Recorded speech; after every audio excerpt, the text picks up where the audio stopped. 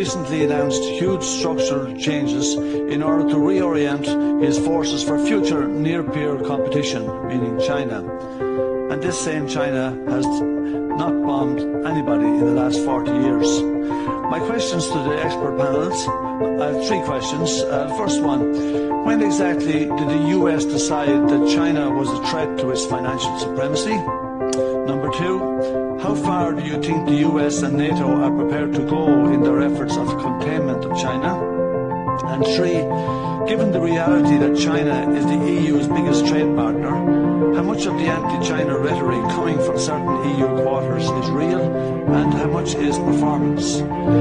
It was mentioned that China have multiplied their defence spend by 8 times in the last 20 years. But given that they have 4 times more people than the US, they're still only 1/3 of the US spend. And if you study what the Chinese are spending their money on, you would have to agree that their policy has been one of defence rather than